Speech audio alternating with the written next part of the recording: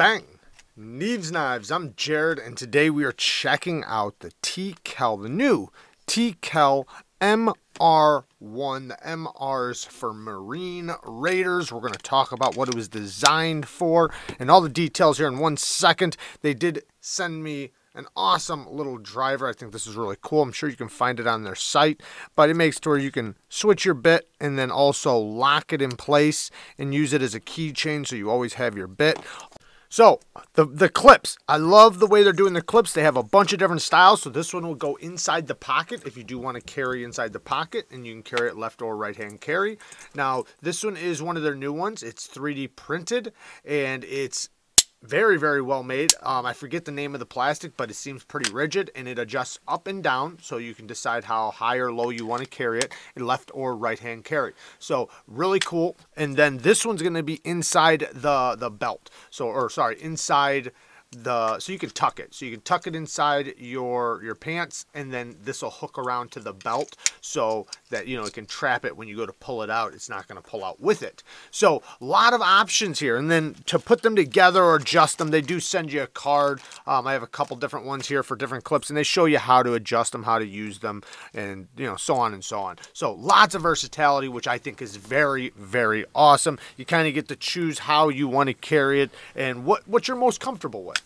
Lots of really cool stuff coming from TKELL. 100% USA made. Every nut, every screw, every string, everything USA made, 100%. You gotta love that. Not 51%, not 90%, 100%. Now, their sheaths, really good quality. I gotta give them credit for their sheaths because, man, they've really stepped it up. No rattle, no tap. It's very secure. It feels good. Nice push-off point. Now, the Marine Raider was designed to be used in a TKELL grip.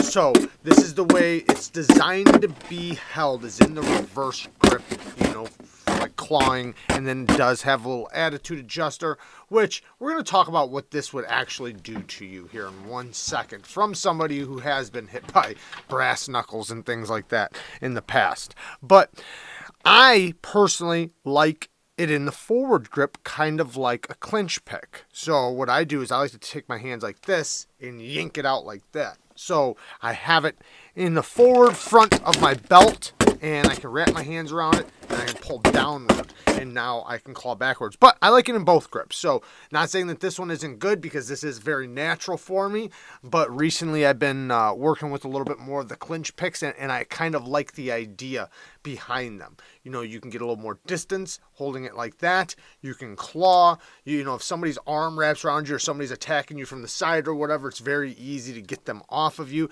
and it's very difficult to stop you from grabbing the knife because it's placed in the front by your buckle. So it's so easy to get to, even if you're being attacked. So you get it out and you can go to work. Now, going back to the standard grip, the TKELL grip, the way it was designed to be made, or designed to be held, you know, it is very comfortable. It works really good. It's not double-edged, so it's only single-edged, but it's nice and comfortable. It feels very solid, and the blade steel on this is AEBL, which I personally love. I love AEBL. Now, I'm not a big fan of AEBL on folding knives, but on fixed blades I do.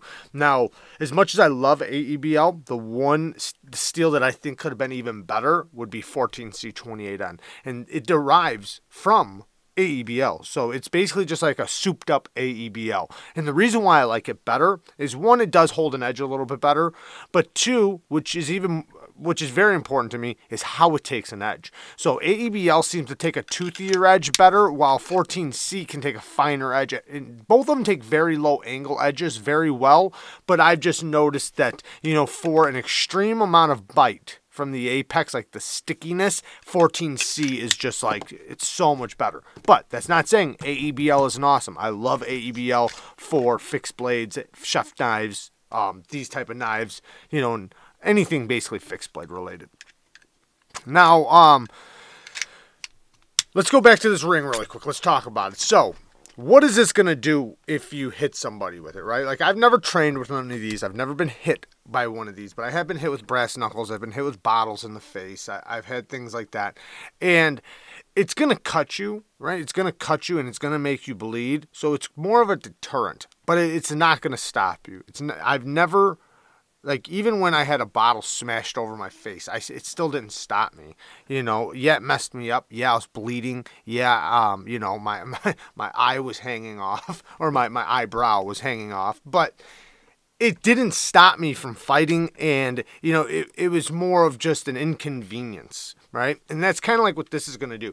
If you get hit with it, yes, it's going to split you open. Now, you're hoping that just the sight of blood will make somebody stop, but it's not likely. But it is possible, because once people see blood, they know they're injured, they kind of back off, But in the instance that you do have to use that part, and it might be just a way for you to get them to put their hands up, or to maybe back up for a second, or to give you a little bit of room or a little bit of timing so that you can actually take a good shot.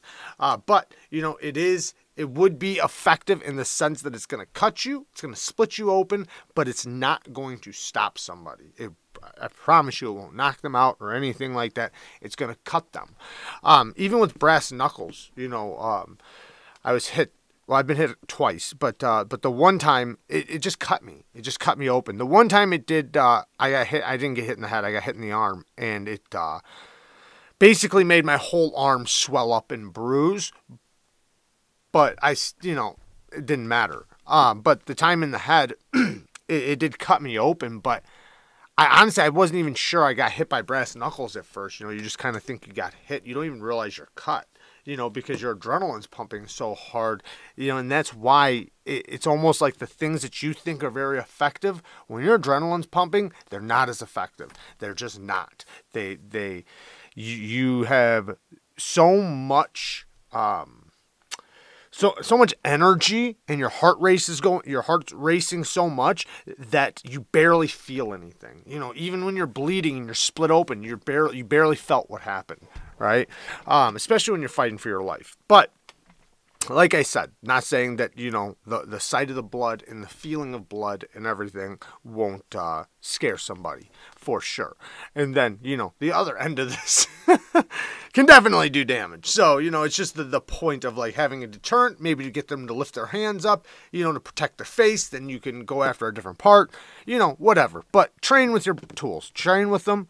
Be efficient with them. Know how to properly hold them, know how to properly use them. And the thing, if you don't train with this tool that you're going to use, you're going to fall back to your instincts of whatever it is, right? And if it's not using the tool effectively, you're not going to use it effectively. Your heart's going to be racing, you're going to be shaking, you might even be frozen to some extent, like your arms almost feel like they don't work, like you can't even put pressure. Like it's weird what happens when your adrenaline's pumping, and you're actually fearful of your life. But so it's very important to train and be confident in what you can and can't do. And when you're actually struggling, and if you can get somebody to train with you, it can give you an idea of what it's going to be like in the moves or moments of which, when people are going to be doing certain things to you, like the way they're going to do them. Where are they going to attack in this position? Like, what is the little tricks that they can do, so that you can be prepared and ready to defend said trick or said movement. Anyways, TKELL. Awesome company. Met him at Blade Show. Seems like such a good dude. Their team seems really cool. I'm going to hopefully see them again here in Atlanta and maybe Texas Blade Show, because that's coming up. And yeah, I love what they're doing. I love that it's 100% USA made. I love the types of knives that they're doing. I love that they're unapologetic about making self-defense knives and purpose-driven knives. So shout out to them. And yeah, definitely go and check them out. I will link it down in the description. It's not an affiliate link, but I do link it down in the description because they are kind enough to send me the knives. I love you guys. Thank you guys for watching. Peace.